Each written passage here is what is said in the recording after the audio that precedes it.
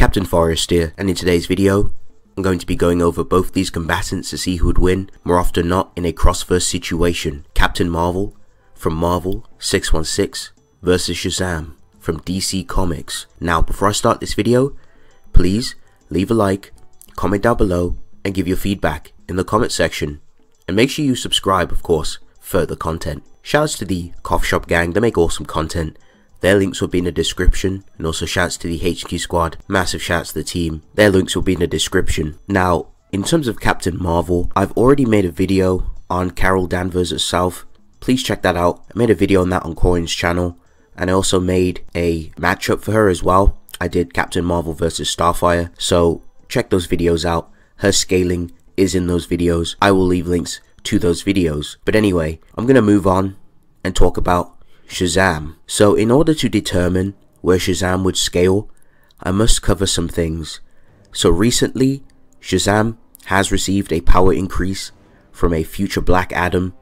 Shazam notes that future Black Adam's powers gave him much more power than he ever had before, and Shazam would scale to all of Black Adam's feats. This would include the feat where Black Adam was able to use his lightning to break the Great Darkness's chains that were attached around Darkseid. We even see Black Adam one-shot and zap Pariah with his lightning too. We've seen Shazam physically hurt Superman with his magical lace punches. Superman compares Wonder Woman and Shazam in terms of strength. Shazam is stated to be one of the strongest heroes on the planet, alongside Martian Manhunter, Superman, and Wonder Woman. Shazam and Black Adam have gone at it with each other, and Shazam has shown to hold his own and at times even get the upper hand on Black Adam. So that's going to round up Shazam's AP feats.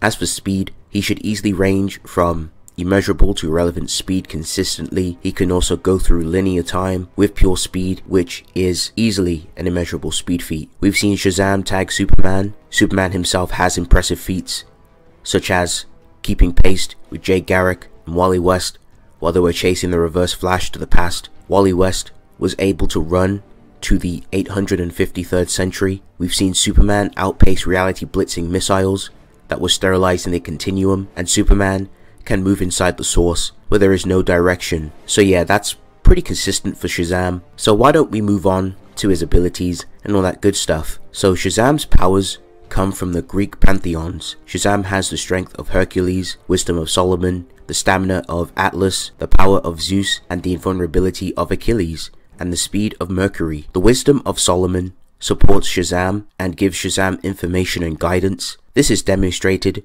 when Solomon gives Shazam information on an enemy he doesn't have any knowledge on. Solomon will reveal everything about his opponent to Shazam, such as their powers, how their powers work, their weaknesses, what traps and tricks to look out for, and how to defeat his enemies in combat. Shazam's iconic ability is his magical lightning. When he calls upon the name Shazam, a bolt of lightning will strike down. It's used to transform him back into his young self, but he's used this method to fry his opponents who come into contact with that lightning. He can also create lightning spears and throw them at his opponents, or shoot lightning out. He can lace his fists with this magical lightning too. Now, the properties of his lightning is magic based, and the inherent properties of magic is fundamental and supernatural, and it bypasses conventional means. The God Sphere is what gives creation its magic. Shazam has shown some other hacks, such as turning sand warriors into glass, and thanks to Shazam's magical invulnerability, he was able to survive a Tesseract bomb, turning his flesh inside out, and notes that the other League members would not have survived. So that's going to round up both these combatants. I'm going to go ahead and talk about who I think wins more often than not in a cross-verse situation. So let's break down stats, shall we? So in terms of AP, they're pretty relative. Definitely some out-of-versal arguments for Shazam physically, definitely scaling to Superman, so I think they're pretty relative in that department. But when it comes to that magical lightning, which is easily high out-of-versal, maybe even boundless, I think that magical lightning is just vastly above Captainmarvel. It just has way too many feats. It's pretty strong, and especially the scaling that Shazam has from Black Adam and scaling to Black Adam. He would scale to all his feats, especially with the power upgrade which he received. So the magical lightning would definitely scale above Captain Marvel in that department. Physical AP, I say they're pretty relative, easily like Altiversal, so it's pretty consistent. Speed, I do award speed to Shazam. He's just way too fast, has better speed feats. Even if we try our best to get Captain Marvel to irrelevant speed, she's barely just scraping the barrels of irrelevant speed. That's if we really highball and push her speed scaling. I just think Shazam is just way too fast. Now, when it comes to battle, Shazam has his win cons. I think a lot of his win cons will help him in this fight, especially his lightning. I think if that lightning touches Captain Marvel, if she gets smited by it, that's a GG. The lightning is just way too fundamental for Captain Marvel's pay grade. I don't think she's going to be able to absorb something of such a high caliber level. It's just way too fundamental, and it just scales above her. It's like on a cosmological scale. Like the lightning is just built different, and the feats that the lightning has shown, especially what Shazam and Black Adam have used the lightning for, really impressive. So I think if that lightning touches Captain Marvel, I think that's a GG. However, Captain Marvel does have her win cons, of course. She does have physical AP, her energy absorption, so she definitely would be able to take like normal vanilla attacks from Shazam, which would amp her.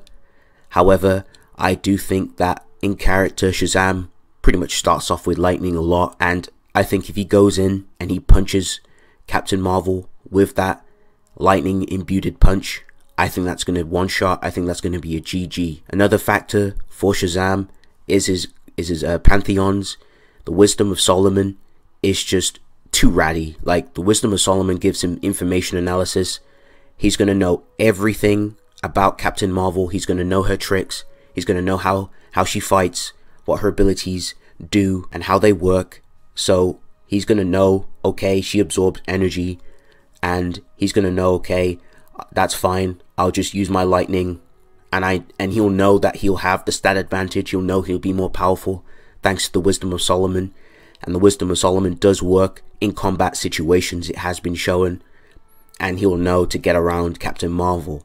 So more often than not, as much as I love Carol Danvers, I have to give victory to Shazam. Way too fast, the lightning is just built different, and his Greek pantheons, especially the Wisdom of Solomon, will prove way too useful for Shazam, and he'll just have the upper hand in the information department, and he'll know what he's getting himself into. So I have to lean more so with Shazam. But thank you guys for watching.